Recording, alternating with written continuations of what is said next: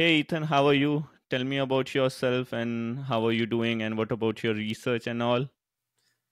Hey, so my name's Ethan, as Hinge already mentioned, and my research. So I'm a PhD student at Purdue University, and my current research up to now has been mainly focused on the optimization of electrolyte to allow lithium-ion batteries to operate at extreme low temperatures, lower than negative 40 degrees Celsius, all the way up to negative 100.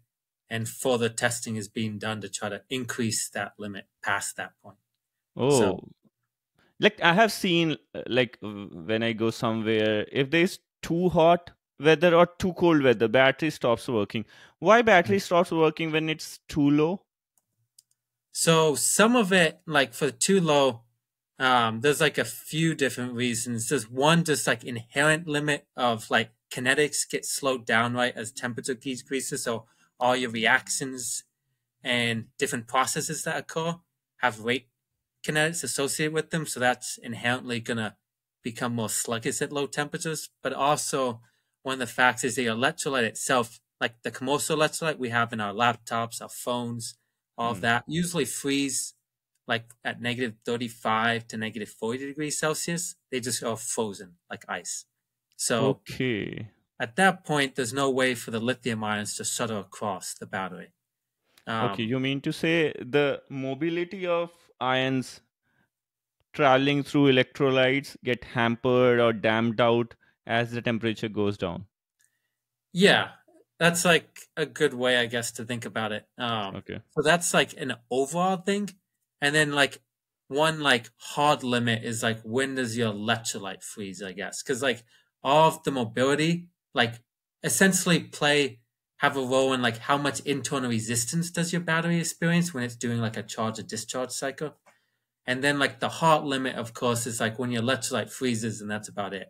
There's like nothing you can do.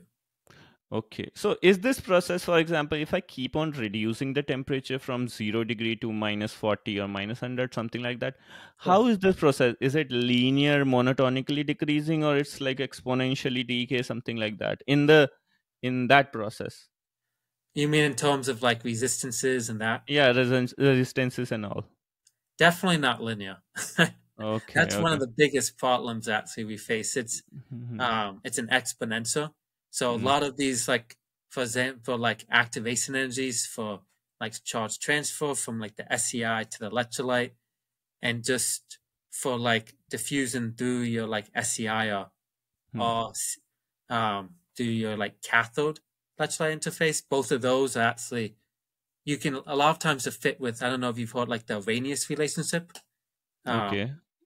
but No. it's an exponential type model, so Okay. it gets increasingly worse at lower and lower temperatures, which is one of the major hurdles that the whole industry is trying to kind of overcome.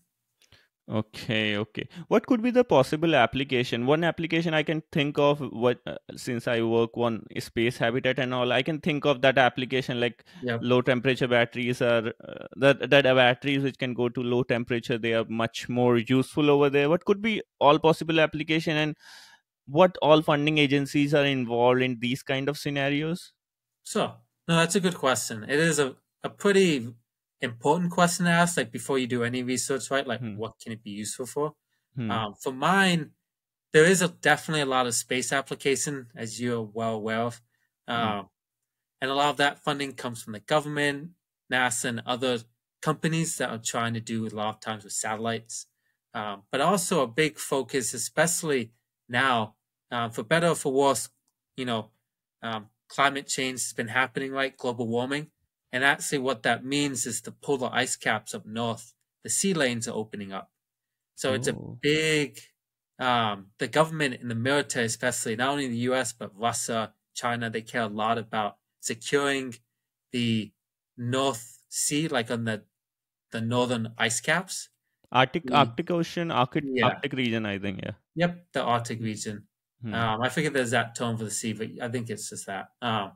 But yeah, they care a lot about securing the shipping rights and like the ships being able to sail um, safely and with protection through there. So a lot of applications now are thinking about how can we get our current equipment and future equipment to be able to operate in these super extremely low temperatures.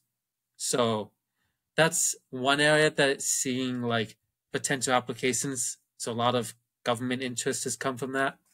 Um, Also, just for even for like EVs, for example, right? Like we say, like I want it to be able to operate, let's say, like up to negative 100 degrees Celsius, Hmm. but even doesn't, but that doesn't mean it can't operate at room temperature. It can still operate at room temperature and a little bit elevated. It just means my main focus is at low temperatures. So one of the things with even cars, right? When you try to drive an EV at, let's say, when it's in winter, negative 10 degrees Fahrenheit, your car actually needs to continuously maintain the battery pack temperature at roughly room temperature to a little bit below. So a lot of your battery's capacity essentially goes into maintaining a stable temperature for that battery pack. So if you're able to allow the battery to have more variation in temperature while still retaining its performance, you effectively are going to increase your range that you get from them, your lifetime that before they need to be charged. There's a lot of benefits associated. Okay, that's great. You talked about some components involved. Are these components means like while you are designing your Mhm. batteries for those kind of component? What do you mean by components? Are there particular vehicles or something like that? The application point of view. Oh, I'm trying to remember exactly what I said. Was that You when I was? mentioned like low temperature batteries find application in components which will operate in Arctic region. What do you mean Oh, by? I guess when I meant components, I meant more like applications that or like technology. Like Okay, they're a component in a technology that is going to be okay, utilized in that region. I guess, okay, yeah. okay, okay. That's okay. I got it. And you were talking about challenges related to when they are low temperature and EV need to be properly heat up at to the room temperature in Mm. order to provide. So what could be the other application apart from, I can understand, means like it's much more application. So one thing that hit my mind, can't we have some sort of heating coils? No, they will be charged again. Heating coils So requires electricity to have. What could be means like other application, what could be other alternatives uh, apart from bringing those batteries to the room temperature, like to insulation and all? Is it possible to have yeah, that? they definitely insulate the battery. Like all of the EVs have like a thermal management system along with a battery pack management system that monitors like pack voltages, individual cell voltages, Hmm. trying to like preemptively like manage and distribute like where it draws the current to, Hmm. because a lot of the heating light comes from essentially um, as you're trying to charge or discharge the battery warms up just inherently. Oh. So they like the battery systems in there are trying to manage like you have like heating and cooling elements to that Hmm. try to manage it that way, and then you have more of a electrical element that tries to monitor like your overall like at each pack and cell. Hmm. Um, what's the state of charge? What's the voltages on these? So it's trying to equalize that so you don't have essentially individual cells or packs that have spikes in the voltage um, Hmm. and Okay. or like temperatures essentially. Because if you have an over discharge or charge Hmm. um, and it heats up too much, you can lead to, of course, the battery thermal runaway, which is just a Hmm. fire that can kind So of yeah. if you see, even in the IC engines, internal combustion engine, when there Hmm. is too low temperature, you need to you need to open your choke or something like that, to heat up initial, because that also petrol also cools down. So but later on when it starts to means like use that heat again to utilize that. Yeah. Similarly So happens in maybe the thing you were mentioning about giving the thermal energy is to start the electric vehicle, which will much more then later on, because battery keeps on heating up and it can utilize that energy later on to bring so it I guess to the room temperature. so I guess there's a few different things. Like, um, definitely heat recapture and use is applied. Um, so like usually there's sensors and thermocouples in these battery packs, right? They're embedded into it so they can monitor temperatures across Okay. the pack. So it adjusts like how much energy is spent for heating or cooling systems around it. So like when the battery is warming up, let's say it's winter, right? Um, Due to just the charge resistive heating, right? As you're trying to pass a current through material, it's going to heat up. Um, and along with the other associated battery sides of it. Um, like, yeah, it does heat up and they do take advantage of that a little bit. But one of the differences with a lot of other technology that we've used, to say, like internal combustion, if it heats up too much, there's not too much of a risk of something crazy and major happening. At worst, your engine could catch on fire, but that's a lot harder to do. Hmm. But for a battery pack, if one of those cells catches on fire and it heats up past its safe temperature and it initiates that thermal runaway, we don't have a good method to really control that. And the battery packs are encased usually in the frame or underneath, so they're hard to get to. So by the time you could get to it, most likely your whole battery pack's in fire. And you've probably seen videos of these, and it's just a mass fireball that's almost out of control. There's definitely companies that have research into like how can we more effectively either preemptively control it, so like predict when it's going to happen and stop it, versus like what methods can we use when it's already started to stop it. But it's still, I wouldn't say it's perfected. There's still a lot of work to be done with that. So one of the major things now is like most applications, I hear this actually a lot from the government, that they really care about safety. Like safety is the number one thing, because I was talking with one of the people in like their agency, and they said they were funding previously a project that was using lithium-ion batteries in one of their specific applications of technologies. And when they were doing more of the trial demos, when they scale up, so there's like something called the technology readiness level. Yeah. When they TRL. were, yeah, TOL. And when they were trying to get into that more prototype phase and implementation into actual their proposed technology, it actually caught on fire when they were charging. And Oh. at that point, they told me that they pretty much just shelved. They saw if they looked into if there was an easy way to fix that. And since it's for them, they really care about fast charging, and there was an inherent problem with that specific battery chemistry, they kind of just shelved the project. So, like, Okay. I think it's becoming increasingly significant for a lot of the industry to care a lot more about the safety aspect Hmm. of it. Because up to now, we've been definitely caring about the safety, but I think in a lot of ways more caring about the performance. Because people have always questioned, like, is it even applicable? Like, let's just say for EVs, right? You can drive hundreds of miles in a tank of gas if you have a fuel efficient car. But EVs, the range is limited. So a lot of people Yeah. have questioned, is it even worth it? So they've been a lot of push to try to increase the performance. And now that they're starting to see, better performance, better mileage, or better, I guess, miles before they get a recharge, now they're starting to think about, okay, we really need to consider about the safety and make sure this is like hammered down, that this is a safe technology that anyone, can use and they shouldn't be worried about. That's true. That's true. Means like some time back, I remember during international flights as well as national flights in India, you can't take a particular kind of mobile phone. One of them was Samsung, Samsung, because yeah. there was like cases of even OnePlus.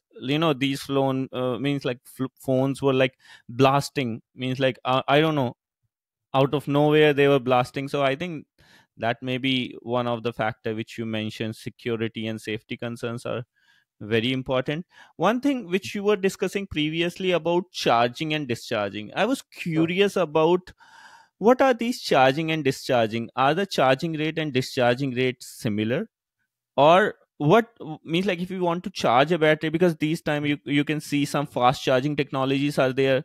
My mobile has fast charging, but it heats up pretty quickly. Means like when I Yeah. doing fast charging, what are all these things? So I guess like the charging, right? It's just there's something like in the battery industry called like a C rate, essentially just charging rate. So one C is They calculate by the total amount of, just say, milliamp hours in your battery. Hmm. So determined by that overall energy of your battery, Hmm. they will say, I want this battery to charge or discharge in 1 hour. And the current needed to do that is what we consider 1C. Okay. Okay. So that milliamp hour, right? So like essentially whatever the capacity of your battery is in the milliamp hours, then that's just the current rate you need to get it to do in 1 hour. And then you Okay. just can determine that like C/10 means it's in 10 hours, and then 2C means it's in 30 minutes, like so on. Okay. So one of the things like fast charging, right? How they actually work is it's more of a aspect of it's a not it's a little oversimplified to think of it, but it's a modified way of like a CC CV charging rate where it's like constant current, constant voltage. Well, Okay. what they do is they apply a very high current to get your battery up to, let's say, like 50, 60% charge. And that happens really quickly, right? And your phone overheats because as you're trying to pass current through there, you're trying to pass the electrons as fast as possible. And then current, like in a typical battery, there's several different steps along the way. So you have like in your anode, you say like, I guess specifically for charging, I'll walk Hmm. my way back. So like when you're trying to charge, right, you're going from the cathode to the anode, trying to Yeah. put that lithium ion back in it. So one of the things that happens is you have to oxidize the lithium. That lithium then has to diffuse through your cathode, whatever type of cathode it is, to your CEI, Hmm. go over, because it's a solid boundary. So there's technically a little bit of phase transfer. You got to Okay. diffuse through the CEI. And then once you Okay. get to the boundary, so like there's like 8 or 9 critical steps for a battery. And each of those have like the rate kinetics associated. So like when you see the heating, what's happening is one of those steps is essentially the rate limiting step. And the lithium ions are getting like stopped at that step and they're not able to pass through. It's like choke. It's like a bottleneck in the process. Okay. Okay. So when that happens, right, you have a lot of heat that's released due to either like resistive current, like the current being passed through something. You have that releases heat. You have some of the just ions themselves, the movement, the thermal motion kind of dissipates some heat. And then some of the reactions actually also produce heat. So like there's a few Yeah. different aspects to that, but I guess going back to the C rate. So they initially apply super high current. That charges your phone up to just say 50, 60%. And then if you try to keep that same current, your battery is actually maxed out on its voltage. Like if you were to Okay. like look at the battery's pack's voltage, usually they set a voltage window that's a safe operation window. You don't want Hmm. to overcharge it past that voltage because then side reactions can occur. And then you Hmm. have Hmm. issues like either battery thermal runaway, like Hmm. cell degradation. There's a variety of them. But so what they have to do then is they have to lower the current. And then the voltage now like drops a little bit because you're allowing the battery to charge at a slightly slower rate. So your internal resistances are a little lower. Okay. And then they keep doing that until like you get to the fully like charged state of your phone. So the reason why like they're able to charge it so quickly up to percent is they can put in a lot of current, but after some point it's like maxed out on its voltage. So they have to allow the current to slowly drop away so that the battery can continue to charge safely. But I think there'll be adverse effect onto the life of the battery pack in the in the overall scenario. Yes, it definitely does. Depending on the charging protocols and how I would want to say fast they are, um, like how fast you try to charge it depends essentially like how long of a lifespan your battery pack's gonna have. So that's why they say like allowing your phone to slowly charge overnight is sometimes a good idea because um, every time you're trying to do a quick charge, you're you're trying to charge your phone into a state that's almost at the edge of like its equilibrium, right? You're trying to push that equilibrium further to get it to happen quicker, but a lot of times it doesn't really want to do that. So that's why it Okay. heats up. That's why you see increases in the resistances, and that's why also sometimes have side reactions because you're trying to push these lithium cations so quick that sometimes they don't go down the proper, you say, route through the battery that you want from like anode to cathode. Hmm. Sometimes they have a side reaction. Sometimes they get plated on the anode. There's like a variety of stuff. Hmm. Hmm. Hmm. But so yeah, usually the faster you do it, the more likelihood, it's like a probability game, that you have for some adverse reaction or step to occur. Hmm. Hmm. One more thing means like I came to know this amazing fact Mhm. that the lifetime the bat why there is a lifetime to a battery, why it's not an infinite phenomena when it's like depositing and removing the ions from like doing this depositing the ion from one place to another place, why the lifetime is not like infinite, why there is a definite lifetime for a battery? I wish we could have an indefinite battery. Man, if someone could come up with that, they'd be one of the richest people in the world.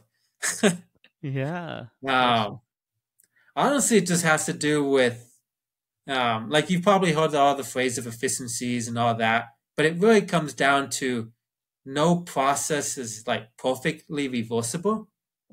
You okay. always like, even when you look back at like more thermodynamics or just think of any process actually. Um, Nothing's really 100%. You can get really, really close to 100%, but you can Hmm. never fully achieve it. It's just because if you try to have something that's fully reversible, usually um, it's just either entropically wise or thermodynamically or kinetically. There's some issue, but for batteries specifically, I guess I'll get back to them. Um, the main reason why you don't have an indefinite battery is the fact that during the charge to discharge process, because there's so many steps involved, there's a lot of places for that lithium cation to not do what it should do. Uh, Okay. and so, for example, when I mentioned like plating, right? So that's when like the lithium, instead of going back into the anode, like for graphite, like intercalating back into the anode, it instead plates a solid lithium on the graphite surface. Oh. And then like even um when you form the SEI, for example, right? The Hmm. SEI is like an inherent thing that it needs for most of these battery chemistries, especially for graphite, because um your battery chemistry as is, they try to design it to have as wide of a voltage window as possible. Because your essentially power density, right, is your um like what's the voltage window times by the current rate you can get from it. So that's like Yes, yes, the okay, okay. watts. And like, so you want to increase your voltage window and you want to increase your capacity. Those two things both they care about. So Hmm. the Hmm. issue then is when a typical, like in a phone battery, the graphite's not stable in your electrolyte. If Okay. you just had it sitting in your electrolyte and you apply current, it's going to immediately react. So the Okay. SEI is there to form actually like an insulating layer between the two. So it Hmm. reacts once and it doesn't continue to react. Okay, that's amazing fact. You have mentioned like no process is reversible. For if you remember in thermodynamics, if we talk about a process to be reversible, it has to be very slow. Slow, Eh, yes. it had to be very slow, quasi static, in order to have that Yeah. reversible thing to be activated. But I don't think we can wait for like 1 year to charge the battery. No, we're way Yeah. too impatient. Like that's Yes. why like you can definitely get it to be a lot more reversible, like you said, by if you slow it down to be Hmm. more quasi-static. Hmm. Like when they do very, very slow current rates, you get pretty high efficiencies, but no one Hmm. really wants to use it because it's just not enough current. Yeah, yeah. And apart from that, apart from fast charging, I think iPhone doesn't have fast charging as of now. I don't know as such because I Hmm. don't use iPhone, but other like the phone which are used by China, they heats up pretty quickly. And it's like this is about fast charging. But iPhone has this wireless charging thing. That is also pretty amazing technology. Means like they use some magnetic field and something like that. What is all about wireless charging and all? Wireless is pretty amazing, I have to say. Yeah. They've right now, I guess the problem with that is actually like efficiencies. but Hmm. they've definitely gotten better. Like there's that resonance, Hmm. enhanced resonance for like the with the frequency to increase your efficiency for like the wireless. And there actually is a company, I forget their name, but there's a company that has implemented. They're still in kind of like the pilot and testing out, but Hmm. I think they have sold a few models where they can change your car itself, like the EVs, Hmm. to allow for your EV itself to be wirelessly charged. Oh. Yeah, so there is actually companies that do it. One particularly, I was reading about them and was watching one of the videos from the CEO and the Hmm. technicians about it. This was a few months back. Um, Hmm. but how it worked is you actually they install a set of coils right on the underside of the car, Hmm. and that's paired then with like in your garage or wherever you want to set this up. There's another set of coils. It works very similarly to your Transformer. wireless charging for like a phone. Okay. Okay. But the main difference is that one of the problems with wireless, right, is the air gap. Hmm. You can try to improve that with tuning it to the certain frequency, right, to have the resonating, Oh. so it's kind of amplitude, essentially how much current's being passed through it. But even Hmm. that has limitations. So a lot of they've just been slowly and slowly getting better at that. And Hmm. with the car, I forget the exact numbers, but it was pretty impressive. Um, and but one of the things they had to do was they had to install a corrective way to have cameras underneath to see where you are, and then line Oh. up both the car and Hmm. the undercarriage of the car to the plate where the Hmm. coils were to line Hmm. them up properly. Otherwise, Okay. it wouldn't be able to effectively charge.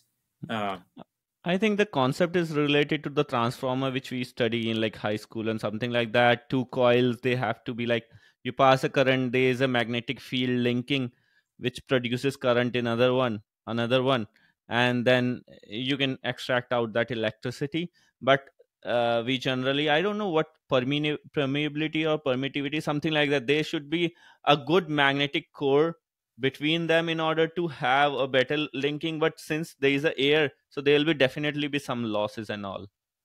yeah, Yeah, yeah, that's true. And yeah, means like wireless charging right now I can see means like it takes I would say there is a loss of energy in some or other ways. I can see means like if it takes some amount of electricity to charge a phone battery, with wireless charging it takes a bit more, but I think with time it will definitely be improved. yeah. There definitely is a lot of improvement that's happened. Like if you think about it, Hmm. wireless charging really wasn't a thing for our phones and stuff, even just to say 5, 10 years ago, right? So now it actually isn't phones. So it definitely has come a long way. And Yeah.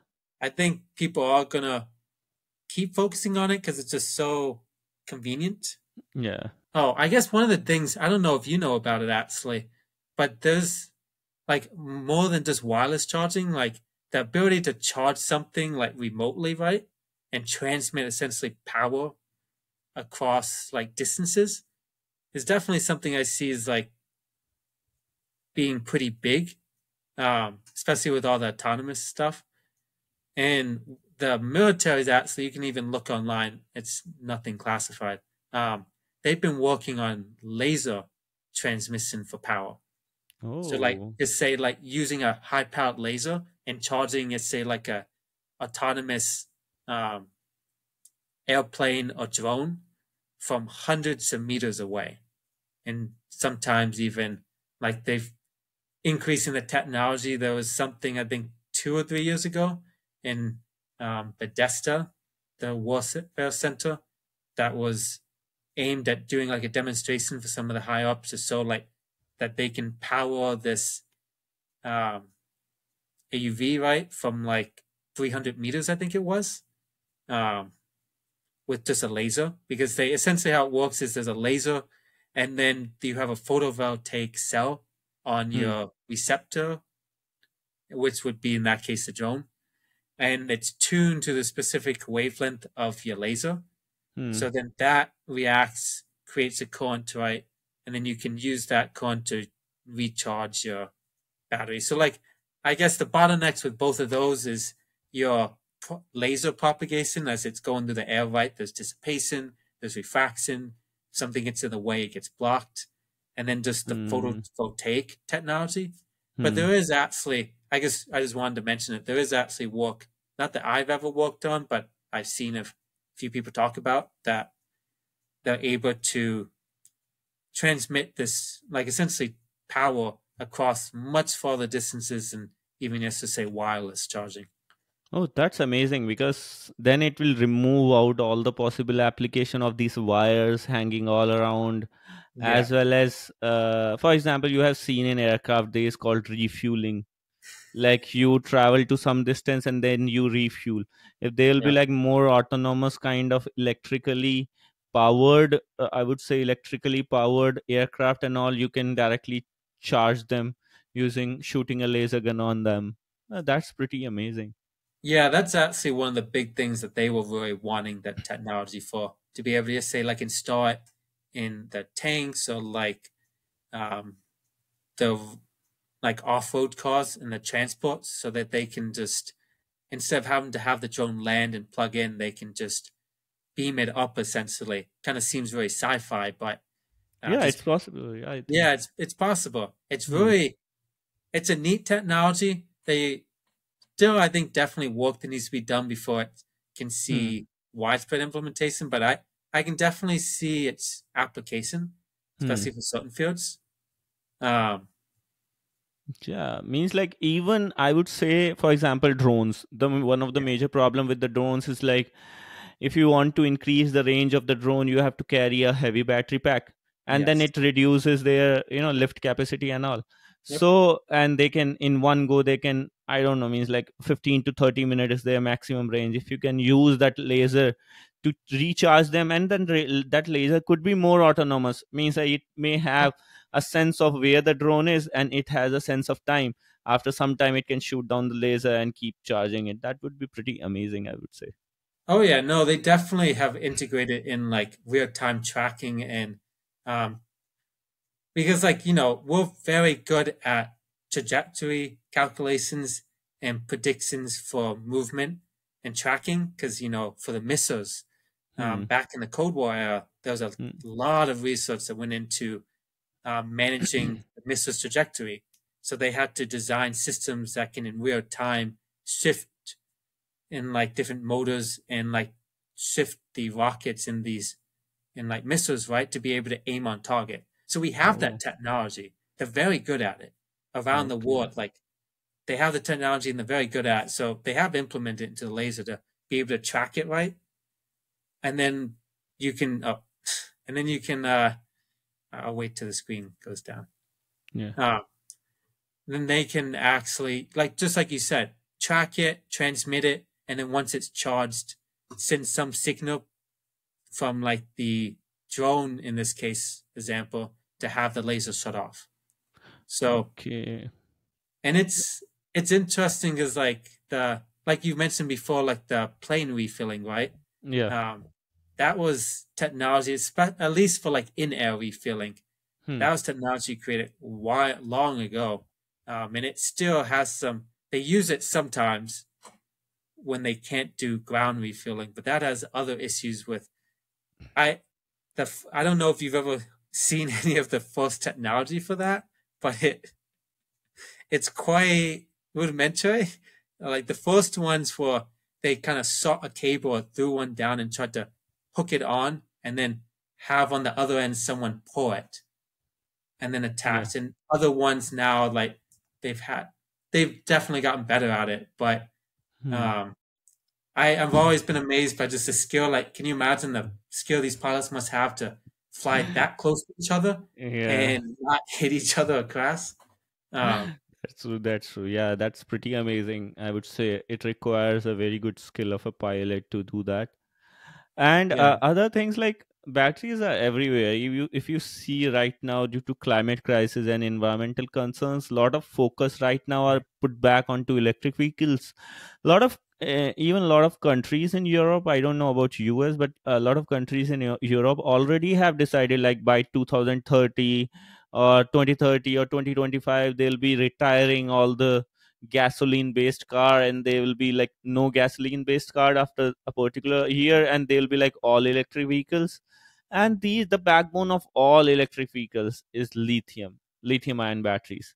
So tell me Yeah. more about how Tesla uses those lithium ion batteries and give that much. Previously there was a like, I would say people were very skeptical in 1980s or 1990s. If you talk about them related to electric vehicles, they used to think it will go only 10, maybe 10 kilometer, 20 kilometer. But with Tesla, they have revolutionized the distance, like 500 kilometer, 1000 kilometer.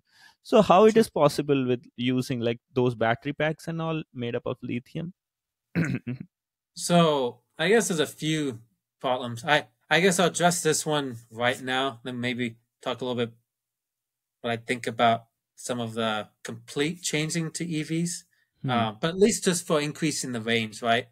A lot of that has, like, Tesla has been really innovative in, I would say, like, the battery chemistry and technology is definitely good.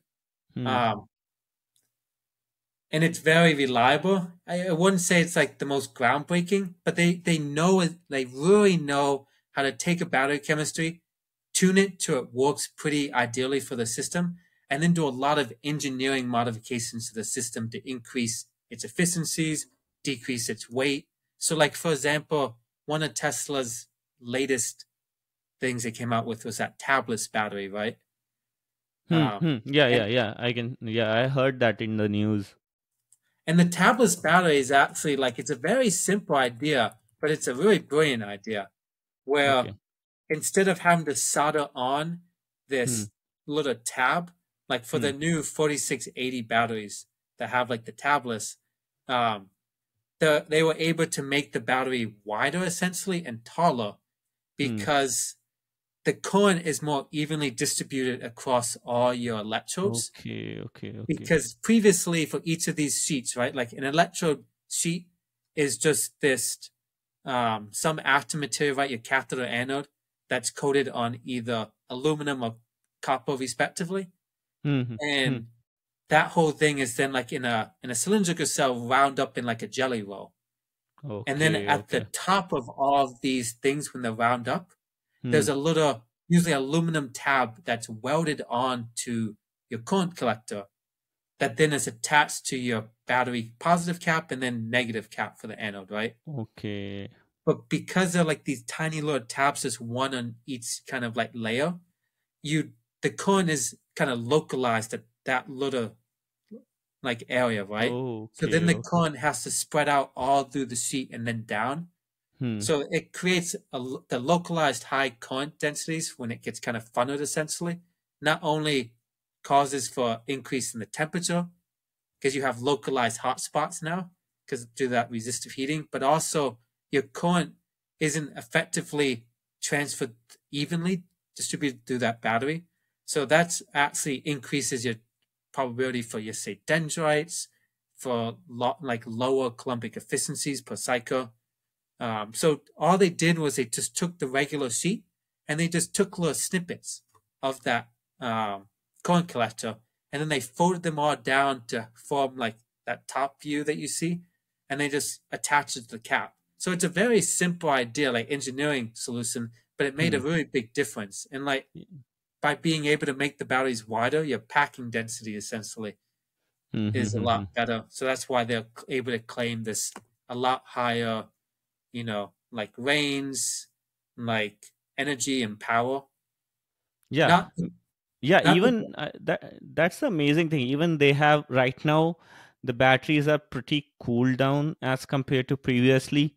Means like, because as you mentioned, due to localized a localized thing, they are able to reduce the, you Yep. know, thermal usage, heating effect and all, and they have increased the range, and it charge faster. Even there is a faster It charging does. right now with them. Yeah. Yeah, because they've just like decreased or really dropped down one of the limiting steps. Excuse me, Hmm. Hmm. right? So like Hmm. by being able to distribute that current evenly or more Hmm. homogeneously across it, they Hmm. definitely can increase your charging rate because it's like more effectively getting that current throughout the battery. Okay, okay, that's amazing.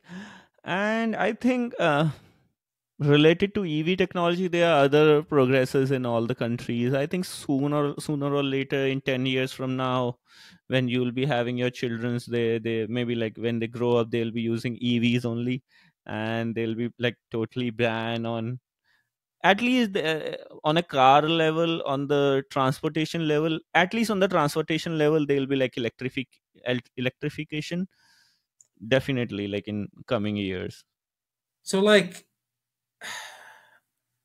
I think it will probably eventually happen, but I don't see us fully getting away with combustion just because it's very hard. Even Tesla's tried to make and other companies for like large tractor trailers and semis, right? And it just hasn't been too successful because it's either way too heavy and Yeah, it decreases the payload they can carry. It's just way too expensive and not efficient. Try to yeah, charge such a huge battery pack. So like for large scale transportation, not of people but goods, I don't see currently it yeah, switching from combustion. For like consumer and like individual transportation, um, yeah. I definitely see it switching. But one of the things I'm a little concerned about is the fact that um, when if we fully electrify, right, that Mm. energy has to come from somewhere. So how is it being produced? So like even if we get rid of all the combustion engines on the road, like let alone the problem of like do we have enough lithium? You know, now that we've found like the one in California, we probably do, maybe, but that's still it's not a renewable resource, same as fossil fuels, right? So like I think some of the key issues I feel at least is that where is the energy coming from? How is it being produced? If we fully electrify, then that has to be more renewable. Otherwise, you're just changing where the carbon's being produced. Now with to the the power efficiency loss, if like you are using combustion engine, you'll be using 1 liter of gasoline to produce some kilometer of drive. But if you are plant. using electric technology to convert that gasoline energy into electric vehicle, then there will be a efficiency loss, definitely. Conversion of energy from gasoline to electric, and then electric to like your mechanical energy, there will be like an Yeah. efficiency loss, and again you'll be like using the non-renewable resources, and it will be like even bad Yeah. for the But one environment. of the things I never realized either until I was actually doing a internship working under someone who used to be a electrical engineer at like once at like a power plant and some at some other places. But he was telling me that there are actually like how we transmit electricity through our Hmm. transmission and distribution lines is Hmm. very inefficient. Like on average, we lose probably about half of all the energy we produce by the time it gets to us. That's true. So, like if we do transition from like now fossil fuels to now being produced in a factory, or like not a factory but a power plant, right? Like whether that be nuclear, whether that be coal, hopefully not, whether that be some other technology, right? Like however it's produced, those efficiencies along with the losses in the line, I think Hmm. need to be considered. Yeah. Because like combustion itself isn't super efficient. Like don't get me wrong, I'm not saying combustion is very efficient. It's not, even with like Yeah. combined heat captures. It's Hmm. just thermodynamically not going to be super efficient. Um, I think what is it? I think even now the best is it around 40%. I think Yes, yes. combined is like Gas 7. turbines are the one which are more efficient, but IC engines are like 40% efficient. Yeah. Yeah. So like That's I think it's a good thing eventually to transition away from that. But I hmm. think we just need to make sure we're aware of all like the other problems that can occur when we do that switch, Hmm. which a lot of people haven't really talked about too much. Like, Hmm. you know, how are we gonna produce this increased demand in electricity? That's one aspect. How are we gonna store and transport it? That's another. Hmm. And then like the losses along that process, hopefully they're accounted for and there's efforts to decrease those. Hmm. Hmm. Hmm. That's, yeah, that's amazing thing. Means like these need things need to be taken care of. Definitely means like when you transport electricity via wires, there is a lot of energy loss in the form of Yeah. heat and whatnot. But the other factors, which I would say, lithium reserves are also, if everybody right now who are using cars shifts to EV, Yeah. is there sufficient lithium available on the earth crust? Or for example, even it is available on the earth crust, do we have sufficient players internationally to produce at least lithium batteries or not? That is also a challenge. So there is a Yeah. already bottleneck at the core layer, I would say, at the fundamental layer. Production of lithium is not that faster, I don't know, as compared Yeah. to, environmental crisis and environmental depletion is much faster. At least we have to take care much about, I think. Other, what do you think about, recently there was a news related to, there was some in California, or I don't know where that is, they Yep. found a lithium reserve, or they'll be making a battery, something like that. That would be a, they will manufacture batteries over there. What was that? Yep. So they it's actually in like one of the, I think it's the Imperial Valley. Um Yeah, I see, I see, I Now see. it's the Lithium Valley, I think they're trying to call it. But anyway, like it's a pretty large reserve, which is good for the US because how Hmm. it's coming is before they used to use like the geothermal vents to power some of their steam turbines to produce electricity Hmm. and just for heating and stuff. Hmm. And then they would pump that essentially like slowly, right, back Hmm. into the ground. And then I guess Hmm. I'm not exactly sure who discovered it, but they found that it was rich in lithium. So now there's efforts in extracting that lithium from the slurry and then making it into like a lithium, usually chloride solution that, and then sending that slurry back underneath the ground. Um, Hmm. and I think the estimates were of pretty large amount and what they would be able to produce by like 2025. But whenever they give those estimates, you always have to be a little cautious of the time estimates. So but even if you say it take closer to 2030, there should be a large amount. But like one of the things I've always been a little doubtful about EVs, you even mentioned it, right? Like, do we have enough lithium? And that's something I'm a little doubtful of, just because of the fact that, like, right now there's I think close to 1.5 billion cars on the road, right? If you think about just the population, I think I saw that statistic somewhere. I think it's a little under 1.5 billion. And No, population of the world is around 7 8 no, no, no. billion. I mean Okay. cars, not Car pop. is like 1.5 billion. Okay. Yeah, Okay. I'm not population. I know is not 1.5, but Yeah. the cars I think is around there. Because it like the density of like car ownership is not uniform across the world, right? But I think like when Do they you know did in that, US you have more cars than the population? yeah, we're really weird that like U.S. for some reason they just it was this thing I guess probably like 50, 60 years ago where it was like you know since the US is so big, everyone's like, oh, we need to get a car ourselves and be able to drive around and be controllers of our own destiny.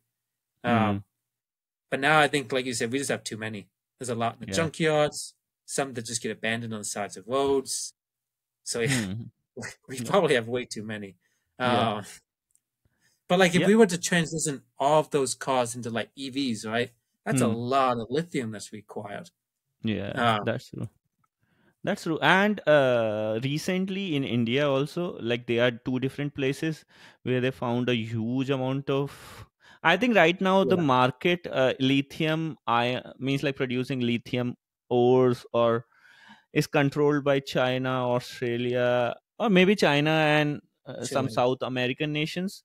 But Yeah, recently, since US found one, they will be in the top five in terms of lithium reserves. Recently, India also found huge amount of lithium reserve. They will be like in the top seven. So, like, I think with more digging, they may find out something. But there are other issues also related to purification, and all these issues remains the same.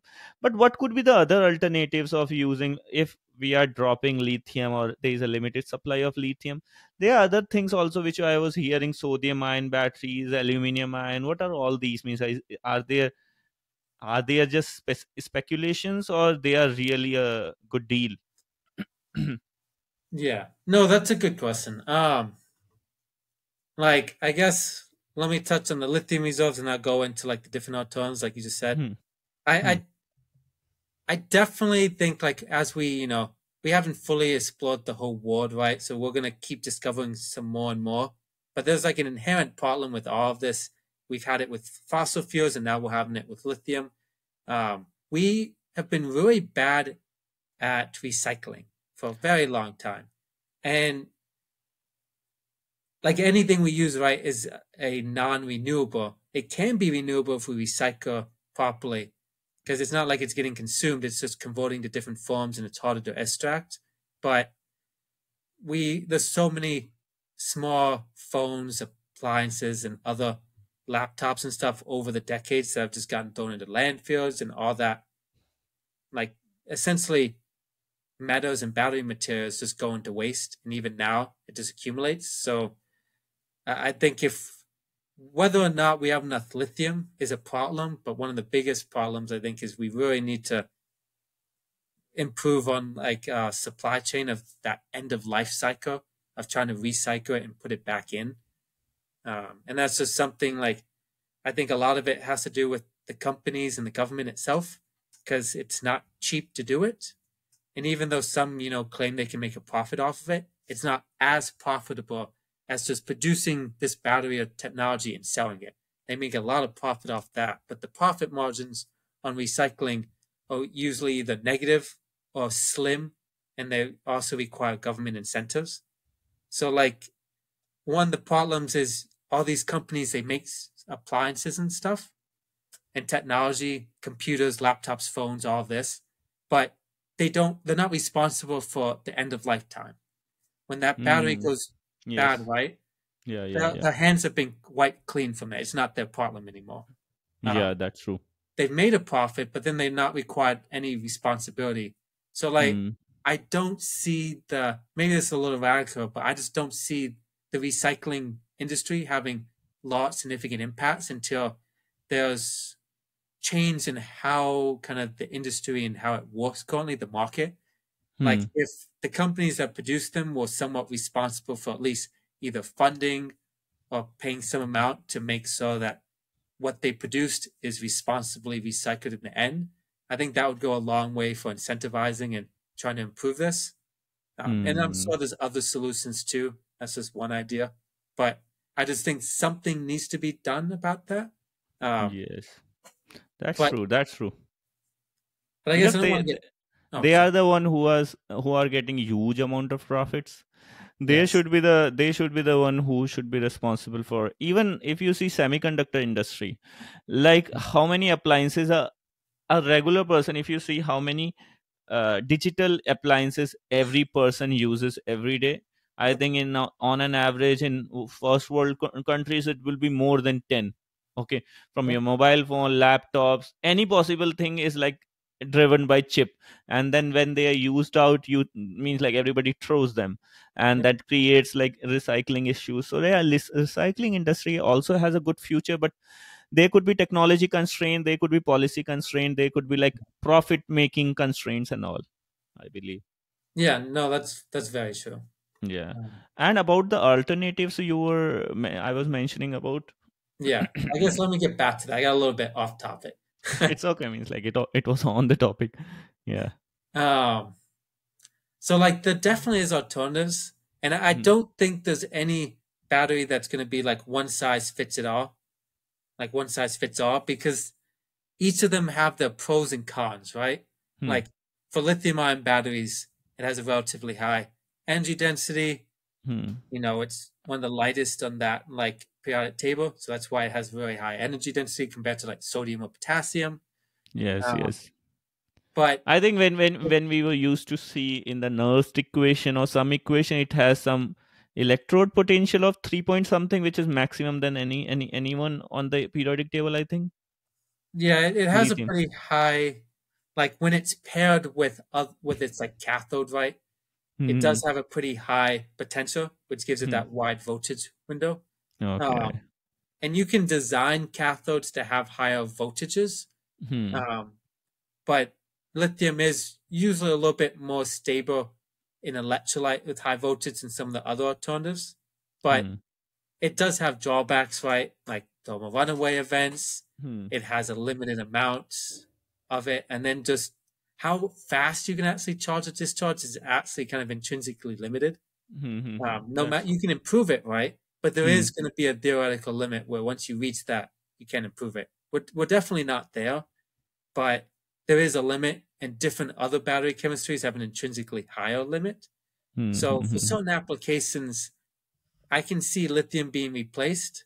But Hmm. one of the Okay. problems when you try to introduce any type of technology, it Hmm. always comes down to profit at the end of the day, right? So no Yeah. company is going to produce it unless they see a profit and they see an increased profit, not just a profit, but it has to be better.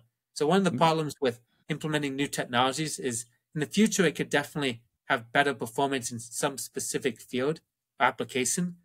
But if it doesn't have it currently and the cost for production isn't currently lower, a lot of companies will be very hesitant to pick it up and start in it. And that's been one of the problems we've seen for decades. And even just in the past few years with all the startups, right? It's kind of slowed to kind of gain ground. Um, and one of the issues, right, is lithium ion technology has actually gotten so much better than when it first came out. Um, Hmm. when it first was created, right, it didn't have too much energy density. It didn't last that long, and it was quite Hmm. expensive to make. If you Hmm. look at like a trend for the cost per watt Hmm. hour, it's decreased like drastically. Um, and that's just due like oh, yeah, Hmm. Go ahead. and that's just kind of due to like economics of scale. Hmm. That's due to like improvements in the engineering for like production line and that has to happen with any new technology. So like one of the issues is you have that aspect of it that's like economic and like engineering driven, where currently it hasn't been optimized. So like to get that to a point where it's optimized, it takes time and it's going to be more expensive. And then another limitation is just like what uses is the battery chemistry actually going to be good for? And like sodium ion and some of that, I can definitely see use. Like one of the problems now is it just doesn't have a long life term. Essentially, like how many cycles you can charge and discharge before it be, essentially loses too much of its theoretical capacity, so you can't store much energy, isn't Hmm. too long. Oh. Like But sodium even is like available abundantly all yeah, around the means like in the form of salts and all. So abundance is huge, but as you mentioned, in terms of battery technology and all the concepts of charging and discharging life and all these things could be compromised on. well, I think that's one of the problems too. Is like I can definitely see the benefit of sodium. Right, it's more abundant. Um, it has some Maybe more other recyclable. I don't know. Means like.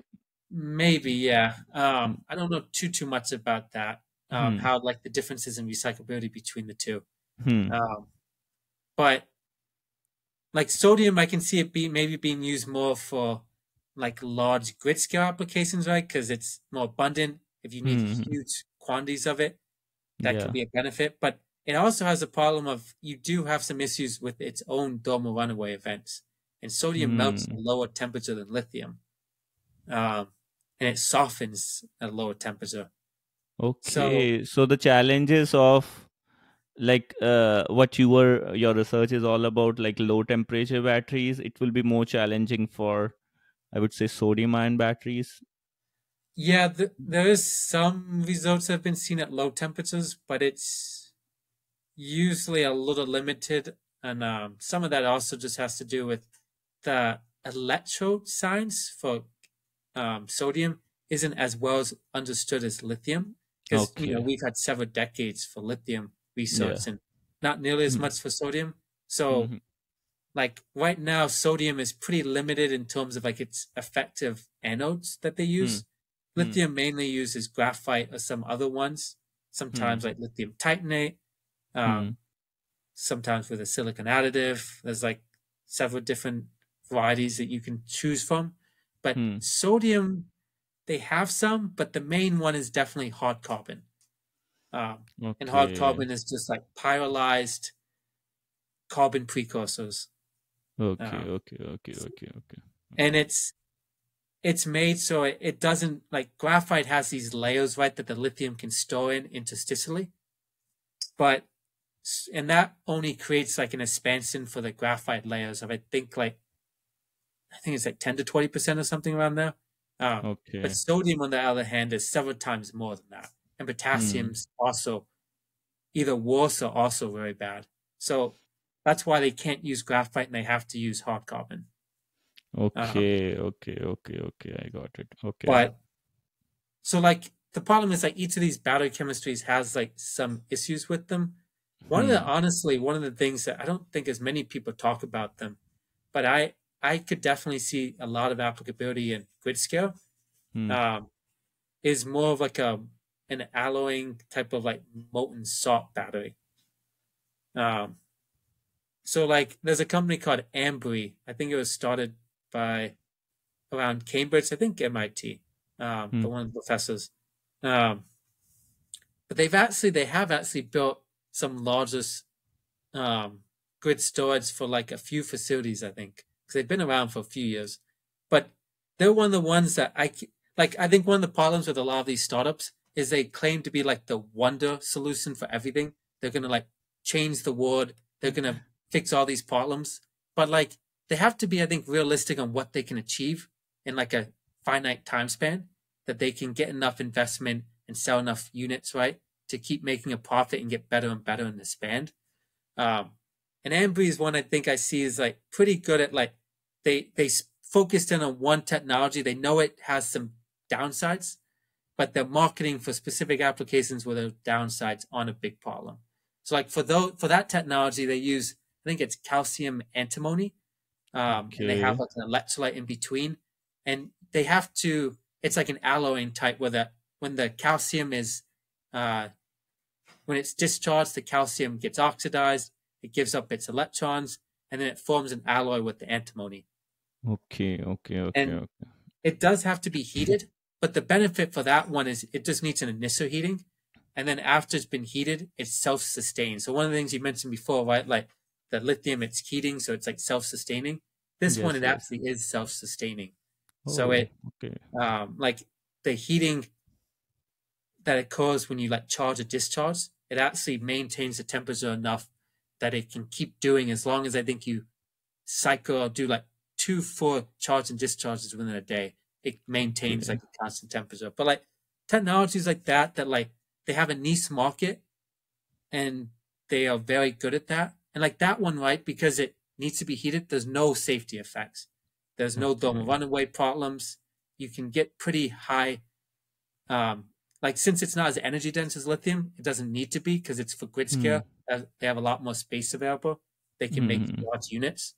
Um, Hmm. so, like, I think all these technologies, whether it be lithium sulfur, whether it be niobium, whether it be sodium, Hmm. whether it be like silicone, they, I think initially at least, they got to find a niche market where they can really excel at, and then Okay. use Okay. the profits and like funds from there to improve their production line, improve their chemistries, and That's before they true. can really be as competitive as the lithium, which has been the main one.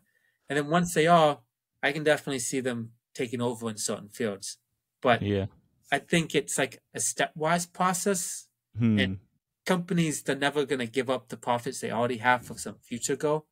They only look at like, am I going to be making more profit or less? Yes. So That's true. That's true.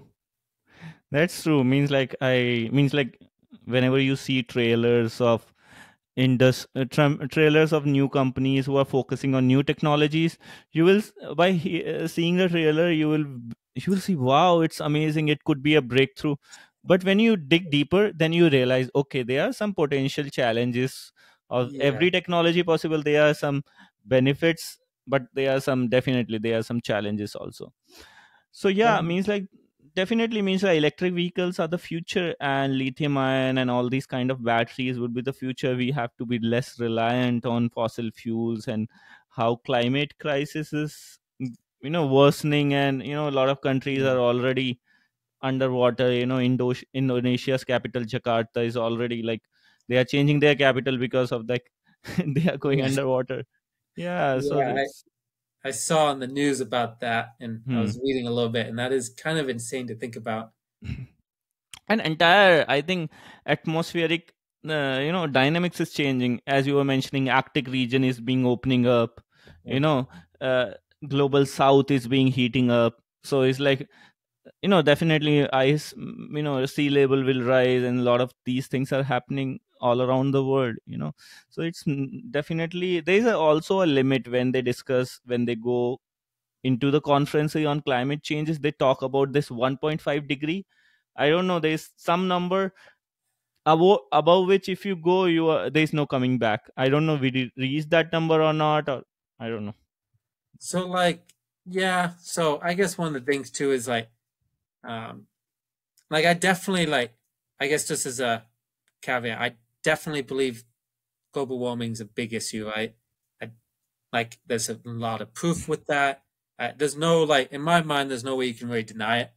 But Hmm. one of the things is the Earth does go through cycles.